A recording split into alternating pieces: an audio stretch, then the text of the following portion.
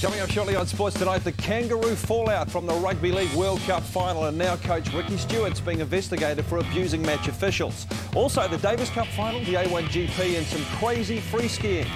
The International Rugby Board Awards, and what did the All Blacks actually win in London? More frustration for the Poms. They scored more runs than India, yet lost again under the Duckworth-Lewis system. And Hollywood comes to Vegas for Hitman Haddon's latest title fight. That's Sports Tonight, straight after Nightline.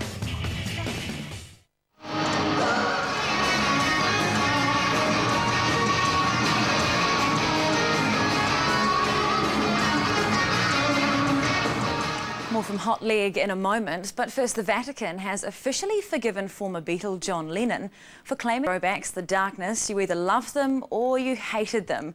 Well, frontman Justin Hawkins is out of rehab and back with another band. Belinda Henley reports.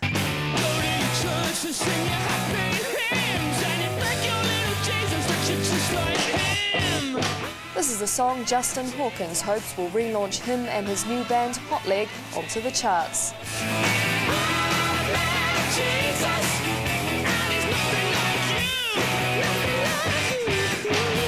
It's been 2 years since Hawkins walked out on The Darkness, the band which sold more than 4 million albums and put glam rock back in fashion.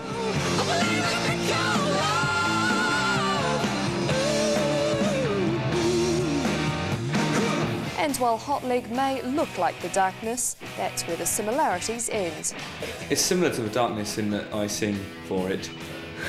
So it's not just like a guy in a catsuit and some men with jeans and t-shirts. It's all of us singing from the same hymn sheet, doing man rock loudly. In 2003, The Darkness' debut album, Permission to Land, went straight to #1.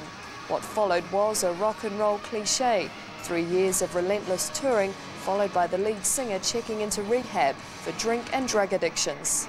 It's much easier to sustain a tour when you're not sort of hungover all the time and or wired or high or drunk or whatever.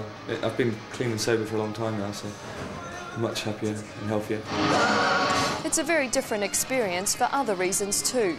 This time round, Hawkins has chosen to stay away from the major record labels, instead sharing his music through Music Glue, an online music distribution company set up by New Zealander Mark Mahari.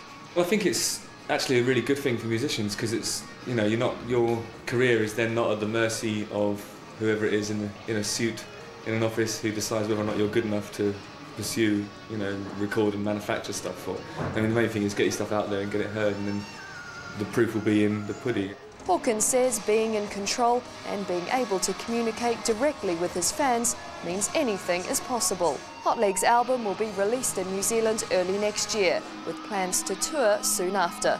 Belinda Henley, London, 3 News. And remember, check out our website, 3news.co.nz/nightline for more on all the stories we've covered today, including some great pictures from the floods at the top of the South Island.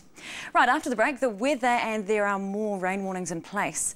Then later on Sports Tonight, the English Premier League and Spurs continue their winning ways.